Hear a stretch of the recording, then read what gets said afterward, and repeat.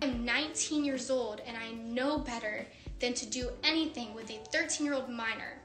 My career is set on minors. I have little kids that look up to me on a daily basis. Welcome to the Zoe Laverne files. It's really disappointing on how few people are actually talking about this. This needs to be a bigger story, but rather the internet's been focused on Charlie Armadillo sitting at a dinner table and being disrespectful. Yes, a 16-year-old at a dinner table being disrespectful. Whoop-de-pickle-doo. How about we focus on real problems, real influencers doing actual bad things, which is why we're discussing Zoe Laverne. Because she is a creator here on YouTube with over 17 million TikTok followers, and she gets millions and millions of views per video, and this year she started making a YouTube channel with about 500,000 subscribers. Zoe Laverne got in some heat because people found out that she was in love and had a relationship with a 13-year-old fan of hers, and Zoe Laverne is 19, almost 20 years of age. Can you just imagine for a split second if this was a 19-year-old man being best friends and falling in love with a 13-year-old girl? The internet wouldn't treat that very well now, would they? No, of course not. But hey, you know, female predators. Anytime you see a headline of a teacher taking advantage of a student, male or female who's younger, that female always seems to get quite a lot less sentence for taking advantage of a student. So my question right off the bat is, why do we do this? Treat female predators who actually take advantage of boys or girls, why is it looked upon differently? It shouldn't. Predators hold no gender. We need to acknowledge this. So what started all this stuff is Zoe was found kissing a 13-year-old fan. That video was leaked on the internet. And we all know how the internet is receptive to things like this. People started giving their opinions, saying this is wrong. Why is an almost 20-year-old girl having a relationship, much less kissing a young kid, a literal child? You know what's really crazy is that when I was 13 years old, this was me. I was around a ping pong table playing Halo with all of my homeschooled religious friends. Friends do that. They catch feelings for each other. Yes, the age is a bad thing. Yes, it's wrong. Yes, it's not good. And we both realized that, and we stopped because we didn't want to get this out of proportion. We didn't want this to happen. Zoe. First of all, there is no W, whoop, E. That doesn't exist here. That word we, there's only actually you. Because when there is an influx of a massive age gap in between a 19-year-old and a 13-year-old, and you pull him into this situation by using the word we, making a 13-year-old victim as if somehow he's also responsible for this situation. And the thing is, Connor, the 13-year-old boy, he's not.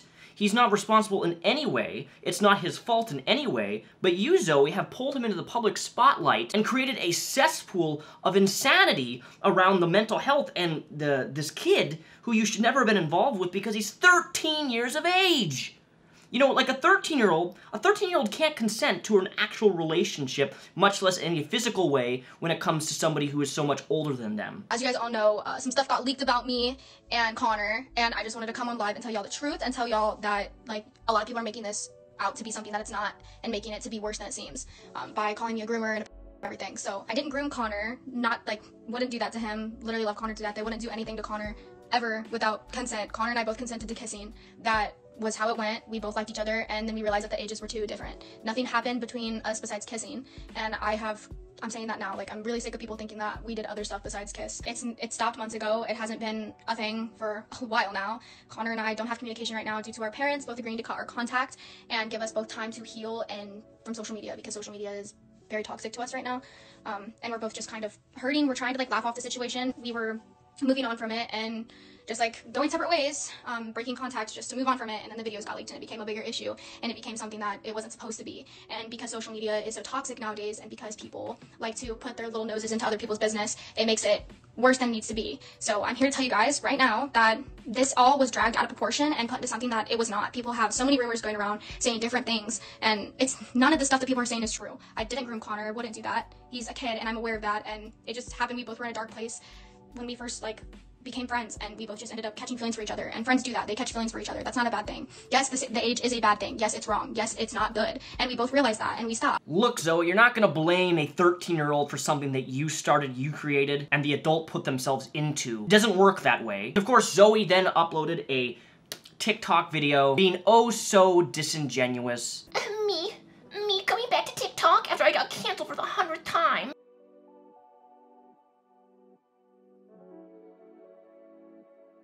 Legitimately mocking everybody who says this is wrong, why this is a problem. You've been exposed for doing something really, really screwed up, but it doesn't stop there. guys. This girl's a pathological liar, because that's what she does. She lies all of the time. I mean, I went to her YouTube channel, and this is something that I found here, which I find is so weird and ironic. Anyways, so I screenshotted the best questions to use in this video, and I'm going to be answering these questions with 110% honesty.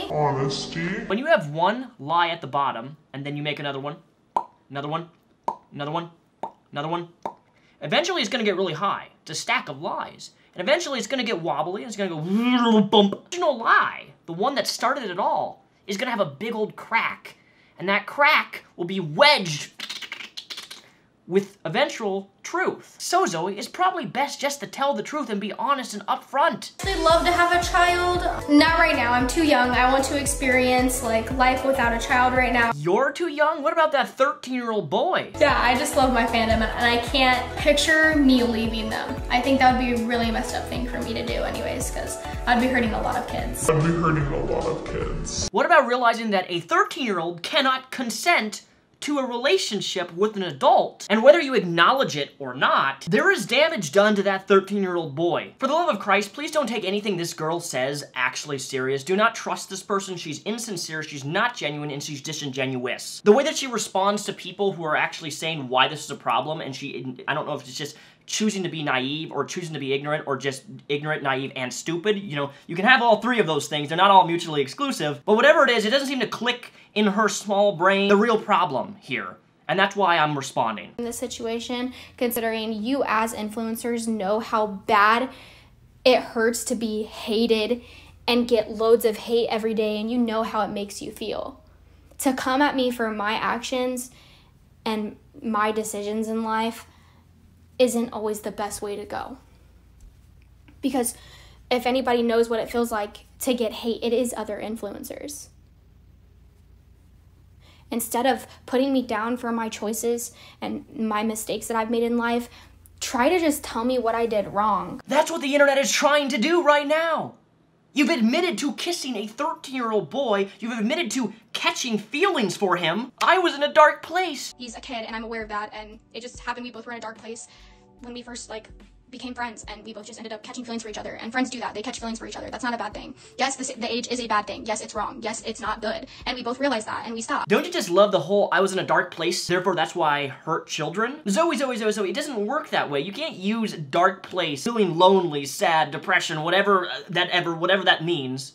Because that's what's interpreted. When you say dark place, I think of somebody being really sad, and then, you know, they're sad and lonely, and they're depressed, and then they go hurt a child and bring a child into a relationship that they're not able to consent to. The fact that you, Zoe, literally sit there and say it was consensual, that's the problem. A 13-year-old cannot consent to that act. You kissed a 13-year-old. You're in bed with a 13-year-old. There's video of you in bed with this 13-year-old laying in bed. You mentioned people are blowing it out of proportion, but I don't really know how you can expect people not to blow something out of proportion when you're in bed with a 13-year-old and you're kissing them, and there's video evidence of this. The problem is that originally you lied about what was really going on, and as stuff came out more and more and more and video was surfaced, this level of backpedaling, using terms like we, dark place, we develop feelings for each other. Nobody develops feelings for a 13-year-old. Hell, I've had minors reach out to me, and I'm always a really big asshole. Like, I'm mean to anybody who's underage for the most part. Like, I don't even want to talk to people who are that young. Their brain isn't even mentally developed, and this is what we're dealing with here. You have a 19-year-old girl, a 13-year-old boy. Science backs this up, but like, maturity-wise, 13 and 20 is a huge brain difference. Maturity difference. A 13-year-old boy doesn't comprehend, much less know the effect of this type of relationship, much less grooming from a female predator can have an effect on him. One of the most dangerous and disgusting things you commonly see in this, especially when it deals with a young boy or a man that deals with any sort of abuse or somebody older than them taking advantage of them, especially if it's a female predator, is you get weirdos on the social media saying like, well, he's a boy, he was 13, he probably liked it. Oh, he's a boy, you know, it's okay because that's what he wanted. Oh, he's a boy, you know, he got turned on as a 13-year-old boy, therefore it's okay. No, no, no, no, no, no, no. That is disgusting. And if you're one of those disgusting people who actually says things like that, it doesn't work that way. And the thing is that young boys, specifically males, who are taught to repress their emotions, hold everything in, not talk about anything that they're going through, This has a long life consequence later in life. You know why I can talk about this? Because I've had it happen. I know what it's like to be a 16-year-old boy and have somebody actually take advantage of you. And then when they take advantage of you in an abusive way, they try to blame you, saying that you're the problem. That they took advantage of you, and that if you talk about your experience in any possible way, that they're going to threaten to destroy the rest of your life. That's what predators do. They harm and hurt somebody. They take advantage of somebody who's very young and impressionable, a 13-year-old, and they reverse the situation and blame the person who they victimized. And whether Zoe acknowledges it or not, but when using phrases like we, that's putting Connor in a situation where he has to automatically take responsibility for a situation that he didn't create. You did, Zoe. And that's not how that works. So after she admitted she was in a dark place, had feelings, and kissed and was in bed with this 13-year-old, she makes another intelligent post on TikTok. Y'all want an apology from me, but then when I do, you're still upset. I get it, I do, but make up your mind, please. You wanted the minor's side, and then when he addresses the truth, you say, not the child talking. Y'all don't make sense. This isn't anybody's business but mine. My family's Connor's and his family. Let it go. Zoe, you don't just get to tell people to let it go when you're harming a child. What don't you understand about that? And it doesn't even stop there, because when Connor, the 13-year-old boy, was doing a live stream, what does Zoe do? She pops in his live stream and she says, I hope you're doing well. I miss you lots. Yeah, because that's not creepy at all, Zoe. Telling a 13-year-old who you've been caught doing inappropriate things with, telling them publicly on a live stream that you miss them. And you still think that we are blowing things out of proportion? I think not. But what happens when you have dumb and then you get dumber? You get Zoe's mom on camera. Don't cry. It's okay. Shut it off. She wants to say hi to her fans. Say hi to them, Zoe. Hi, guys. And don't believe everything you hear. This actually frustrates me a lot. The mom's on camera. Don't believe everything you hear. You're right. I'm not believing everything I hear. I'm believing what I see. And quite frankly, what I see is way more of an issue than what I hear. Because hearing things can be speculation, rumors, allegations, blah, blah, blah, blah, blah. Who cares about what you hear? It's about what you see. It's about evidence. It's about what's factual. Your daughter is admitting to kissing a 13-year-old. Your daughter is admitting to developing feelings. Your daughter is admitting to being in a dark place.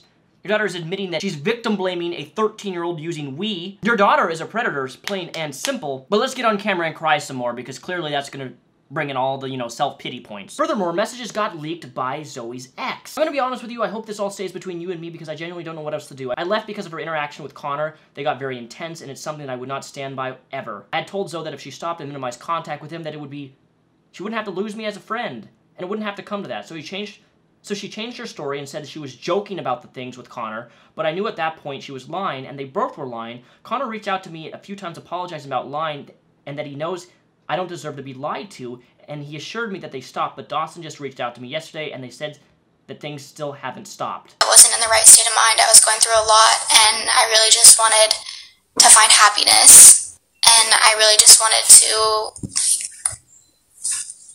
be happy, and Connor was my best friend, still is, even though we can't talk. He's still my best friend, and he made me happy in many different ways, and I made him happy in many different ways. No! This is disgusting! He made me happy in so many different ways. This is predatory! Do you not realize, like, you know, all jokes aside, me being, like, enthusiastic and, like, to the camera, this is serious. This is predatory. Like, for her to get on camera and say this publicly in a live stream with thousands upon thousands of other people watching, this actually normalizes, people who look up to this disingenuous dipwit, normalizes that this type of behavior that she's doing with a 13-year-old boy is somehow okay. This is gross, it is wrong, it's disgusting, it's disturbing, and in no way would this ever be tolerated if it was a 19, 20-year-old man with a 13-year-old girl. So then why is this not a bigger issue because it's a girl? This is a serious problem. This TikToker is a predator who doesn't care about anything she does or says and blames any sort of criticism towards her way of why this is wrong as being hateful. And I'm revolted. This enrages me. This actually triggers me because so few people seem to really give a rat's about this situation. And what's worse is, like, Connor got on a live stream trying to explain his side and stuff. It's like, no, kid, you're a child. You shouldn't have to be in the spotlight like this trying to explain or justify or or apologize to people for a situation the adult put you in. I don't like this girl. Anybody who's watching this video should stay away from her. She shouldn't have a fan base with this many people, especially giving her past record of how recent this is, much less not being able to acknowledge the real issue that a 13-year-old can never consent. But she's managed to manipulate a 13-year-old into thinking that he can, and that's the problem.